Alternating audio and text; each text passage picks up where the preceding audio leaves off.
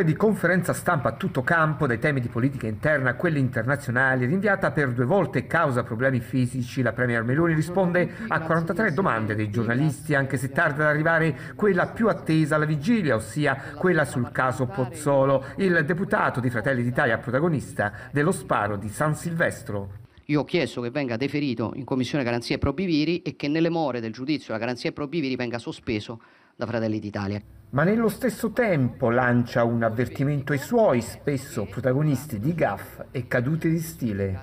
E che non c'è uno che si assume tutta la responsabilità e gli altri e qualcun altro che invece pensa di non doverlo fare, no? Sui temi di politica estera ha ribadito il sostegno a Kiev e ad Israele, ma con l'appello all'incolumità dei civili di Gaza. Sulle scelte europee dal Mes al patto di stabilità, per Meloni l'Italia non è isolata. È sempre accaduto e accadrà sempre, ma per nessun altro si dice la pagherai. E guardi, nessuno lo dice in Europa, francamente.